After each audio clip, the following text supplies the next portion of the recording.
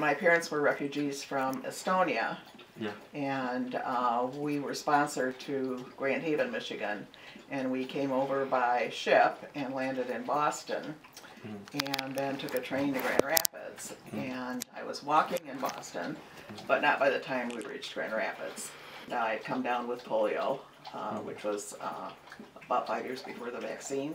I used the AATA handicap bus service, which is wonderful that this community has that, but it has some drawbacks in that you have to, make the reservation at least a day or two early. You can't do anything spontaneously. I did get, after my first surgery, I got a handicap ramp van, so I could get into the van with my wheelchair. And also, they initially thought I could drive with some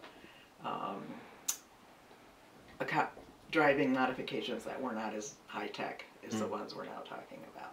And so I spent about $16,000 for those, and that didn't work out, and now they have to take those out. I found out that Specialized Driving Services of Michigan, which is located in Okemos, does high-tech driving evaluations, and they're the only one in the state that does those.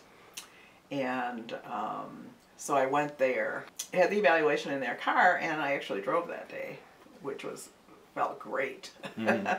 And what they do is it's apparently the equipment itself comes from Sweden, and it's like a little steering wheel, yo big, with a knob on it, and they mount it wherever you need it. So like if I need it like right here, they would mount it right there. This could swing out of the way.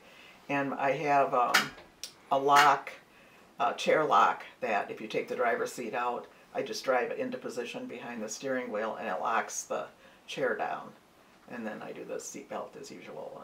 And, I was used to being self-directive and not relying on, all this and just to be able to go to the store when you want to, or be able to go out of town. I mean, I have several friends I want to visit in the Detroit area that I haven't been able to visit.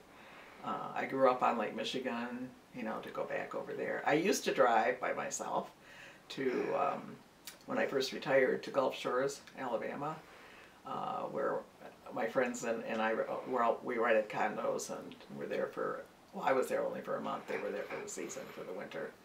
And over to Maine, where I have another friend. So I used to do all that by myself. So it just feels really restricted not to be able to do any of that. So it would be like regaining my freedom.